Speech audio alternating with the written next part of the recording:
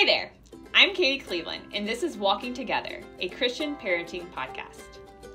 My education in early childhood development and social and emotional learning helps me to teach God's Word to kids each week, but I want you parents to be the main teachers of the faith to your kids.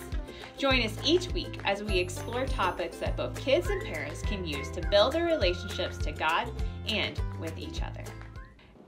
Hey everyone, we're back with Walking Together, a parenting podcast.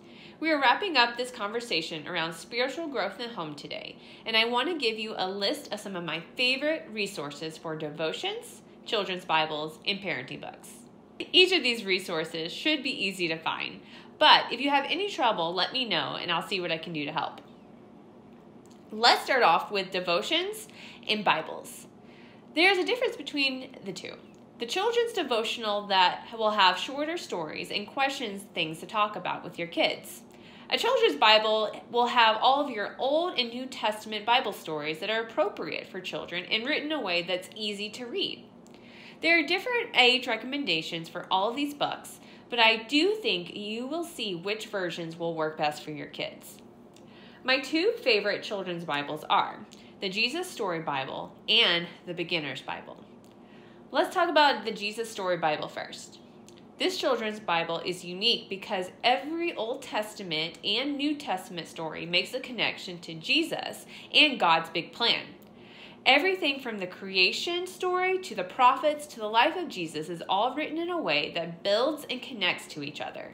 The words on each page are written like a poem and are beautifully crafted together to paint a picture of God's ultimate plan for us.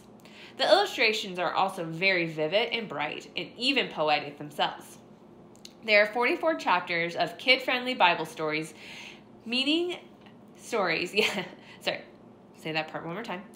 are 44 chapters of kid-friendly Bible stories, meaning they'll leave out some that are maybe too gruesome, like Cain and Abel or David and Bathsheba.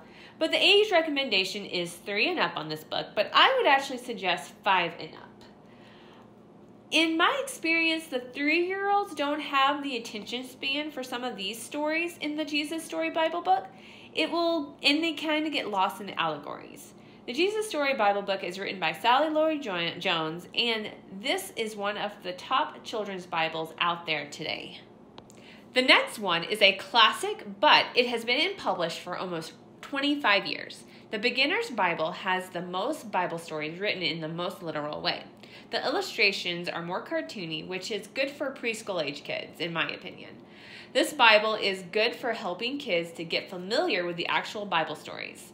It is written for a concrete brain and is easy for them to comprehend.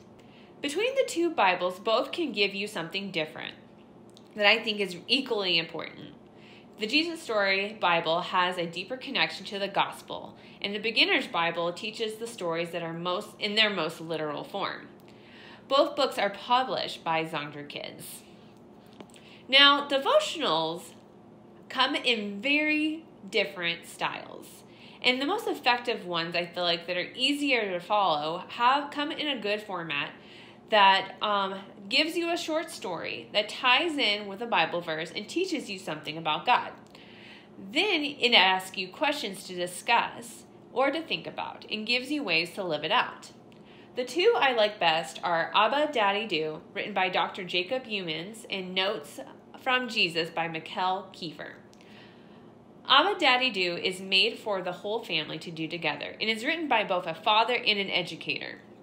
The stories come from his real life with his children and offer biblical applications along with it. Notes from Jesus is your quick on-the-go devotional. It can be done by the kids on their own or with a parent. Each page reminds you something about Jesus and how you can apply it to your own life.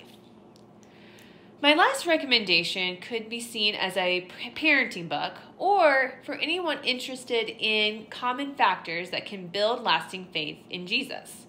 Sticky Faith is written by Karen E. Powell and Dr. Chad Clark. This book explores why teenagers and college students are leaving the church. But more than that, they will tell you what they found that the ones who stayed had in common and in their upbringing, the habits their parents had, and the values that their families taught them. I do think this book is eye-opening and might cause you to reevaluate how you worship as a family. There are many more books and devotionals I could recommend, and if I had the time, I would go on and on. I will list these titles again in the comments section below. This is Katie Cleveland. I hope you found this episode useful today.